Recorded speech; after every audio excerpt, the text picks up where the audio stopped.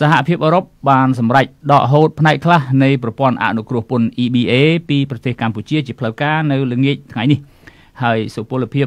អនុវត្តដកហូតប្រព័ន្ធអនុគ្រោះពន្ធនោះនឹងចាប់ផ្ដើមនៅចុងឆ្នាំ2020នេះក្រោយពីសេចក្តីសម្រេចនេះចូលជាធរមាននៅថ្ងៃទី12ខែសីហាខាងមុខការឈានដល់ដំណាក់កាលព្យួរប្រព័ន្ធអនុគ្រោះពន្ធ EBA ដោយផ្នែកពីសហភាពអឺរ៉ុបនេះធ្វើឡើងក្រោយពេលសហគមន៍លោកសេរីមួយនេះរកឃើញ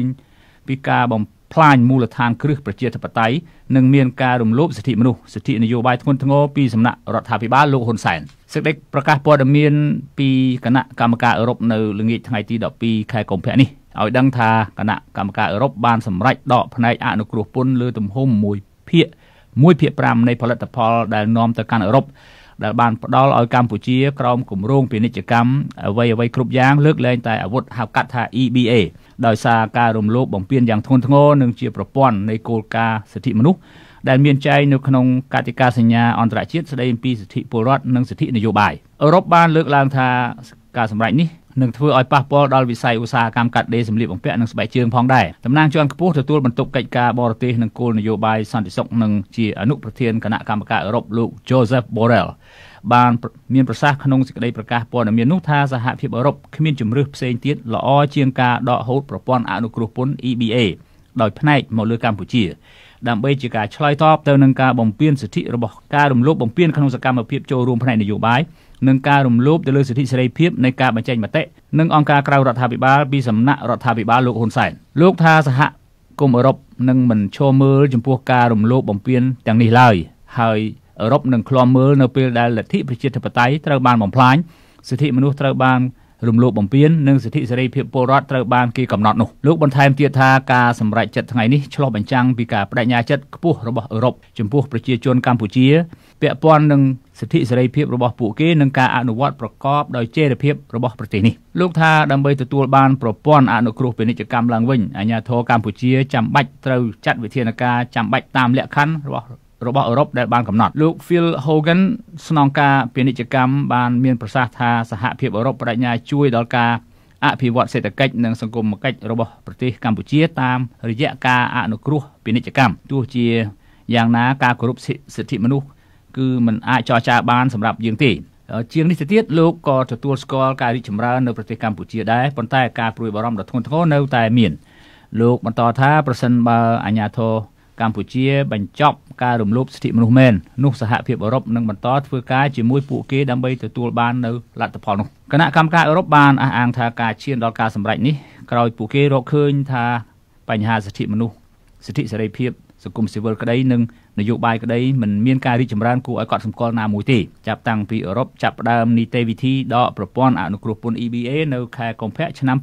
2019ទោះជាយ៉ាងណាក៏ដោយចុះរដ្ឋាភិបាលលោកហ៊ុនសែនតែងប្រកាសថាខ្លួនបានត្រៀមទប់ទល់នឹងការដកហូតប្រព័ន្ធអនុគ្រោះពន្ធមួយនេះហើយក៏គ្មានការអោនក្បាលដាក់បរទេសជាថ្នូរនឹងភាពអនុគ្រោះណាមួយដែរក្នុងជំនួបរវាងលោកហ៊ុនសែននិងប្រធានាធិបតីចិនស៊ីជីនពីងកាលពីថ្ងៃទី5កុម្ភៈនៅទីក្រុងប៉េកាំងមេដឹកនាំចិនកុម្មុយនីសរូបនេះបានស្នើដល់លោកនាយករដ្ឋមន្ត្រីហ៊ុនសែនថាមិនឲ្យអោនក្បាលចំពោះសហភាពអឺរ៉ុបជាថ្នូរនឹងការអនុគ្រោះពន្ធ EBA នោះឡើយជាការឆ្លើយតបលោកហ៊ុនសែនក៏បានស្នើឲ្យភាគីចិនជួយកម្ពុជានឹងបន្តជំរុញសហគ្រិនចិនពីវិស័យរោងចក្រឲ្យបន្តវត្តមាននៅកម្ពុជាហើយត្រូវពង្រីកការវិនិយោគថែមទៀត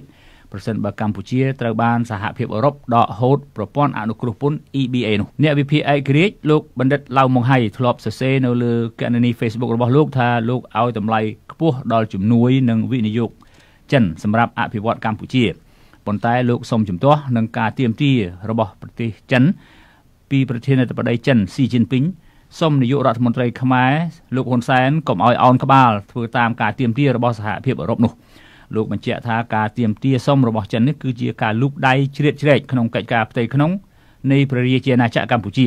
ដែលជាប្រទេសអធិបតេយ្យនិងឯករាជ្យចំណែកនាយកប្រតិបត្តិអង្គការតម្លាភាពកម្ពុជាលោកព្រៀបកុលលើកឡើងនៅល្ងាចនេះលើគេហទំព័រ Facebook របស់ខ្លួនថាបើទោះបីជាកម្ពុជានឹងមិនបាត់បង់អត្ថប្រយោជន៍ទាំងស្រុងក្តីក៏ការសម្រេចនេះនឹងធ្វើឲ្យប៉ះពាល់ដល់កេរ្តិ៍ឈ្មោះកម្ពុជានៅលើឆាកអន្តរជាតិហើយអាចបាត់បង់ការទាក់ទាញអ្នកវិនិយោគអន្តរជាតិនិងអាចកាត់បន្ថយសក្តានុពលនៃកំណើនសេដ្ឋកិច្ចជាតិមួយកម្រិតបន្ថែមពីនេះវានឹងប៉ះពាល់ដល់ជីវភាពប្រជាពលរដ្ឋដែលធ្វើការក្នុងសហគ្រាសឬរោងចក្រដែល ផលិតទំនិញនាំចេញទៅអឺរ៉ុបលោកថាជារឿងគួរឲ្យស្ដាយដែលអ្នកនយោបាយឆ្លោះគ្នាបែរជាធ្វើឲ្យពលរដ្ឋចេញលុយខាតទៅវិញលោកយល់ថាមេរោគកូវីដ -19 បណ្ដាលឲ្យភ្ញៀវទេសចរធ្លាក់ចុះខ្លាំងរីឯ EBA ធ្វើឲ្យប៉ះពាល់ដល់សក្តានុពលនៃកំណើនសេដ្ឋកិច្ចជាតិជាខ្លាំងផងដែរការសម្រេចពីគណៈកម្មការអឺរ៉ុបដកមុខទំនិញមួយចំនួនពីកម្ពុជាមិនឲ្យរួចពន្ធដារនាំចូលសហភាពអឺរ៉ុបគឺដោយសារមូលហេតុរាជាណាចក្រកម្ពុជាបំពានគោលការណ៍សិទ្ធិមនុស្សដែលចែងក្នុងសន្ធិសញ្ញាអន្តរជាតិស្ដីអំពីសិទ្ធិស៊ីវិលនិងនយោបាយសេចក្តីប្រកាសព័ត៌មានពីគណៈកម្មការអឺរ៉ុបដែលសារព័ត៌មាន The Cambodia Daily ទទួលបាននៅថ្ងៃនេះនិយាយថាការដកចេញនៅប្រព័ន្ធអនុគ្រោះពន្ធ EBA មួយផ្នែកចេញនោះនឹងប៉ះពាល់ដល់ផលិតផលនាំចេញមួយផ្នែកគឺផ្នែកសម្លៀកបំពាក់និងស្បែកជើងប្រដាប់ប្រដាធ្វើដំណើរនិងស្ករចំពោះការបាត់បង់សម្រាប់ប្រទេសកម្ពុជាវិញក្រោយពីការសម្រេចដកការអនុគ្រោះពន្ធចូលជាធរមាននៅថ្ងៃទី12សីហាឆ្នាំ2020នោះ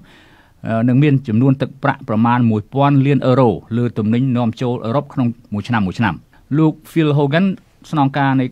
គណៈកម្មការអឺរ៉ុបថ្លែងថាការបដិញ្ញាបន្ត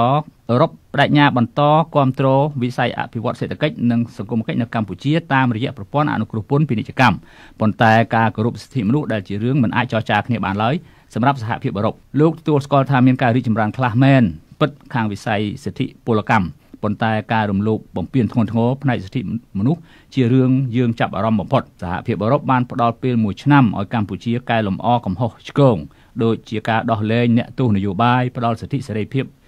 ដល់បកប្រឆាំងធ្វើនយោបាយការកែប្រែឬលុបចោលច្បាប់គណៈបកនយោបាយនិងច្បាប់